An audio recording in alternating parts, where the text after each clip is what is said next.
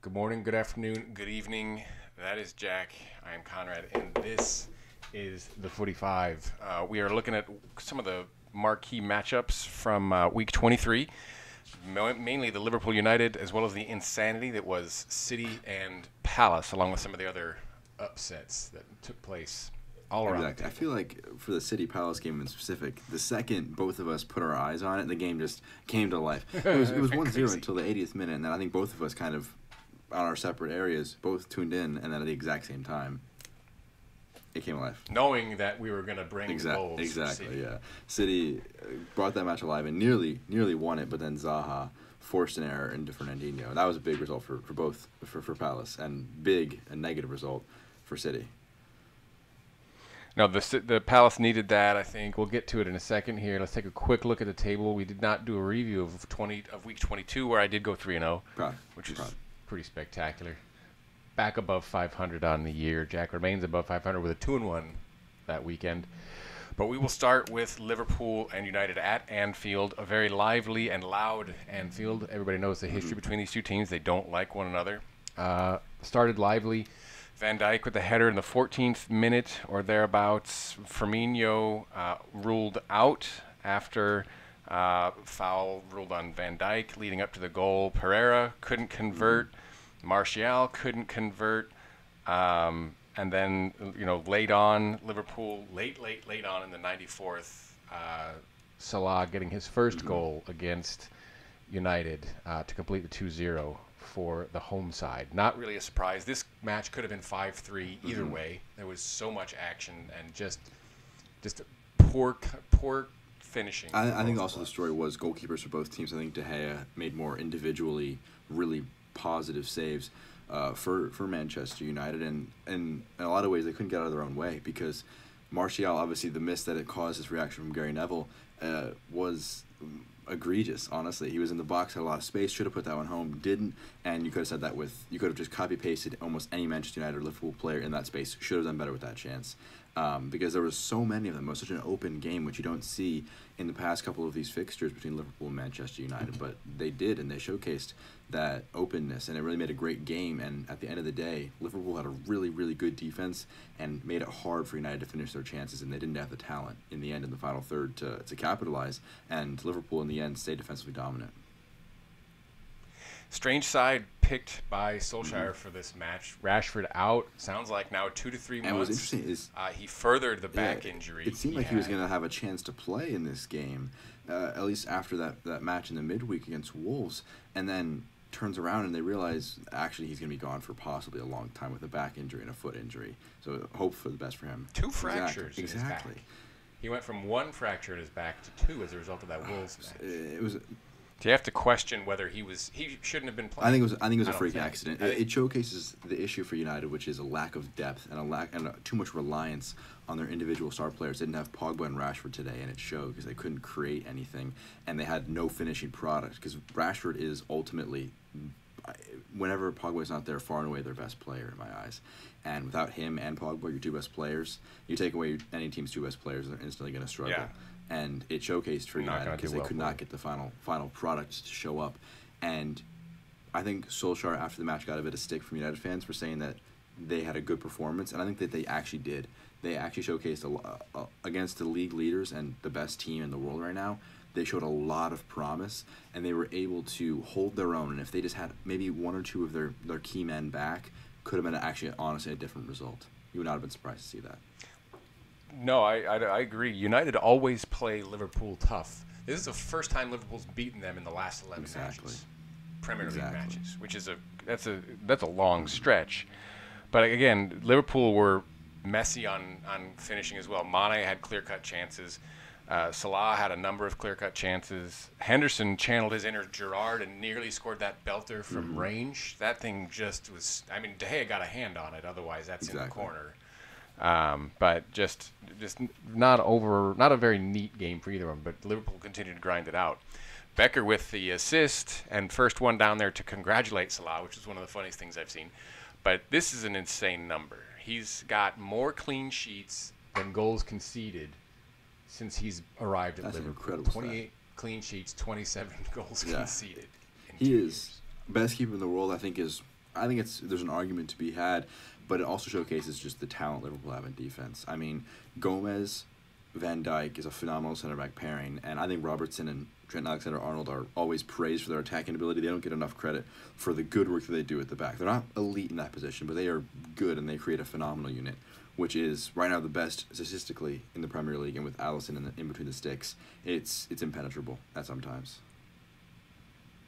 On that note, looking back at some of the more memorable Premier League winners in the past, including last year's 100-point team for City, the Invincibles from 04-05, as well as United's treble-winning side, how many points they each had at 22 games? That's an insane number. City, 62, which was a record at the time, and Liverpool remain the number one team in all of Europe after 22 matches. It's an incredible stat, and for every win they get, that stat continues to improve and improve. They got a couple difficult matches coming up for them against Wolves and West Ham, which aren't going to be easy matches for them, but they'll go into this knowing that they've literally beat every team in the Premier League now this season, and they're going to have a lot of confidence, and I think that they're going to be looking at that and saying, yeah, I mean, look at the stats on the screen.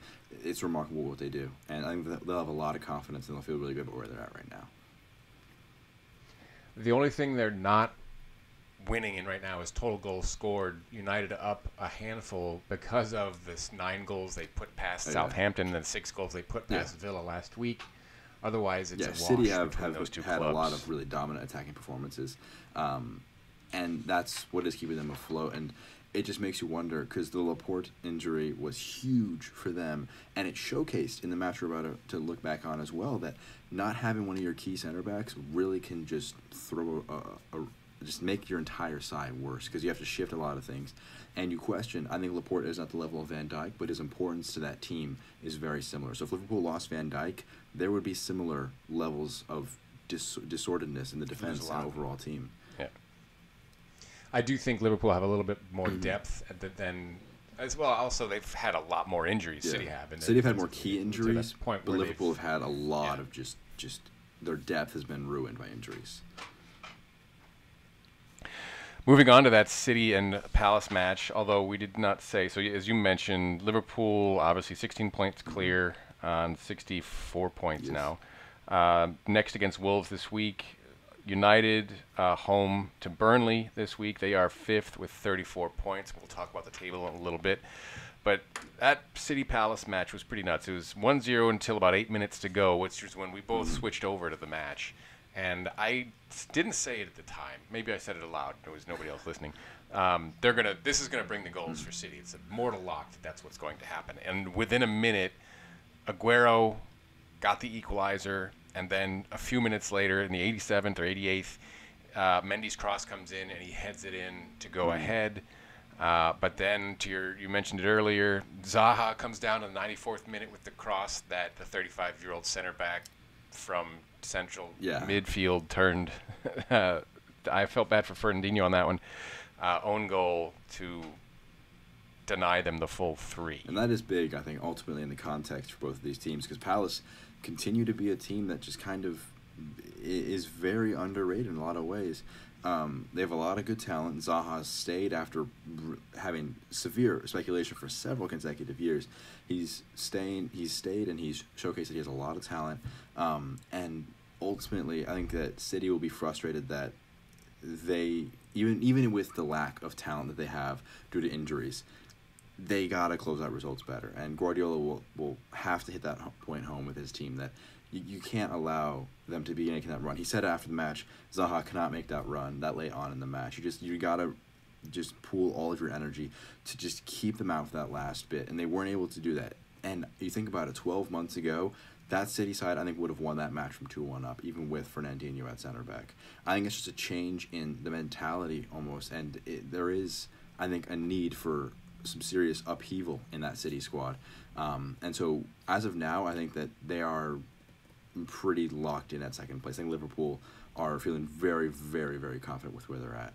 And that's a result of just 16 points. Exactly. 16 points is ridiculous. 16 points, game in hand. Ridiculous. 19 points. It's going to be if they beat Hammers, they're going to be. It's going to be some record-setting results from Liverpool. And for City, I think it's going to be a frustrating year because, I mean, as you see right here, Aguero says that they need to make a big, big change. That would be game-breaking. That would change the footballing landscape if that move ended up happening. But it feels like Aguero is, and I don't know how to, this is insane to say, that is he underrated at City? I mean, he's the all-time leading foreign goal scorer, beating Thierry Henry's record just last weekend. But he's not talked about. And I think it's fascinating to look at because some players get some crazy hype for them, and some players... Harry Kane. English players. I mean, look at probably two main examples, Marcus Rashford and Tammy Abraham. Both are really, really good players. Both English, both having great seasons. And the way you talk about them, they're having once-in-a-lifetime seasons. But Aguero isn't being talked about that much because he set the standard so high for himself. And he is one of those impressive players for City that I hope stays around if they do try and make a serious shift in overall team dynamic and team culture. Because I don't know if Lionel Messi is going to be making the move over to Manchester, but that would be a pretty dynamic shift in the overall landscape. Because if you think if Messi on this City side it would be scary for any Premier League team to go up against. Oh, he would destroy it. And I think Aguero similarly would slice La Liga to pieces. Oh, yeah. Both of them are phenomenally talented players, and they just, I don't want to say Messi's underrated, but they both, sometimes you can overlook the amount of talent that they have because of the consistency that they display.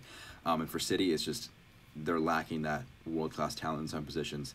And for Liverpool, every time they put out a side, it looks like they are almost perfect in every single position as an overall unit.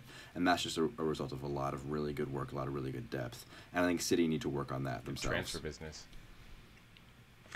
In other news, the Palace have announced Meghan and Harry have renounced their titles.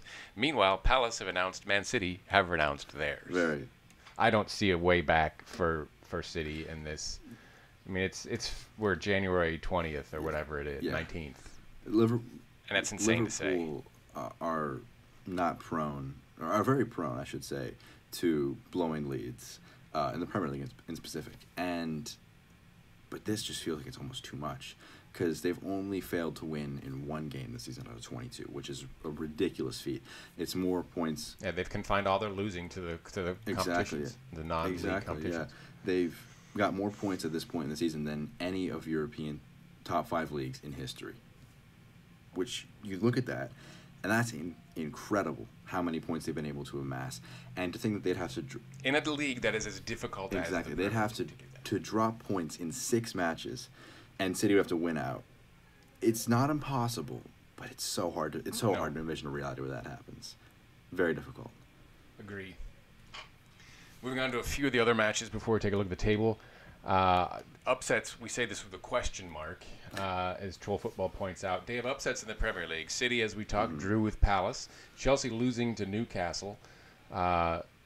Spurs draw home to Watford. And then Sheffield United draw against Arsenal. United ahead of Arsenal in the table, inexplicably. Yeah. Arsenal being Arsenal. It's hard to. I don't know what's an upset anymore in this year's Premier League. Maybe Liverpool. Exactly. That would probably be the only serious upset, and maybe City losing to maybe Watford after beating them 8-0 in their first game. That would probably be another upset of similar proportions. But you look at those, and I think Arsenal, the only thing that's saving them from being categorized as an upset for Sheffield United would be that it was at the Emirates, and that means that Arsenal probably were slightly favored. And that means that although they are in a very poor state right now, I think that they are not as far off as some people will have you think, and at least in my view. Take Aubameyang out of that side, though. That's what happens. Exactly. Right?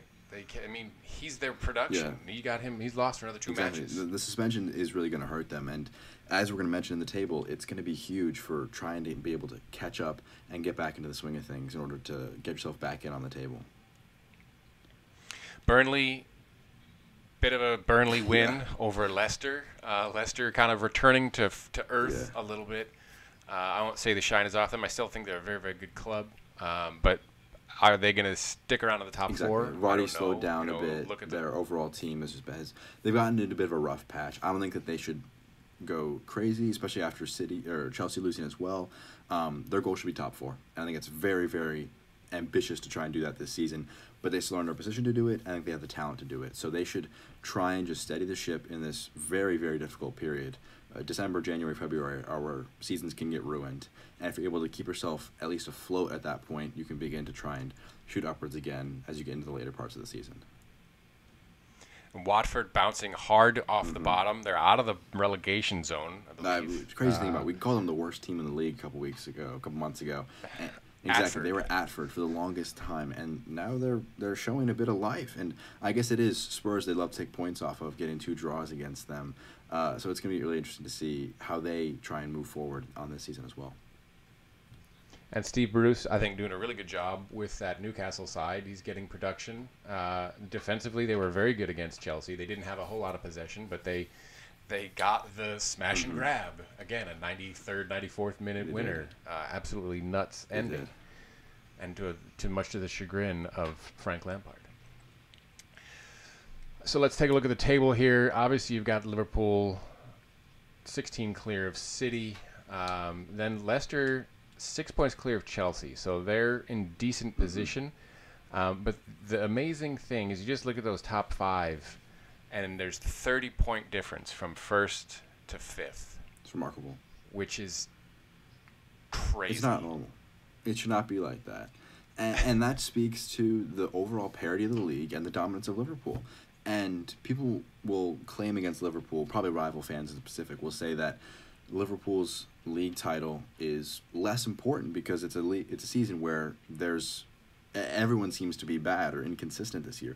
And that's very accurate. Everyone is kind of in an odd state where you don't really know where they lie, except for Liverpool. And that just, at the end of the day, they have won 21 out of 22 games. That doesn't come with anything except for sheer talent that the team has. And 30 points with a possible 3 more if they're able to win their game in hand is unfathomable, is the only way you could describe that. Well, and going back to last year, the only team that they lost to was City. Away, right? Exactly. I mean, and they had a lot more draws where they did lose points, but you're coming on a year and a half more, a season and a half of where you've lost one match. So you can say what you want about that Liverpool club this year. Look back to what they did last year, and if not for a record-setting performance from City, you're looking at a dominant 2-year run on the likes of which we've not seen. And people are beginning to come around to the fact that this is a once-in-a-lifetime team that is ridiculous with where they're at right now. And I think that overall the league is at a really healthy spot. People are saying that having a team who runs away with it is a bad thing. It's a really healthy spot with the exception of one team being very good. But you think about it, City are on the verge of getting right back into it. I think Chelsea are pretty close to getting back into it. I think United and Arsenal and Spurs are a couple right pieces away from getting back into top 4 contention, and before they can go on further than that. Leicester, you don't know where they're going to be, and then obviously from 5th to 18th and even further below is even crazier. So we said 30 points, 1st to 5th. Then you have 12 points from the European spots to the championship spots, which is like even nuttier. I don't know what's crazier, 30 points, 1 to 5, or 12 points, 5 to 8. It just shows that we've talked about it so many times this year. We always bring up the gap between 5 and 18th. We love that stat.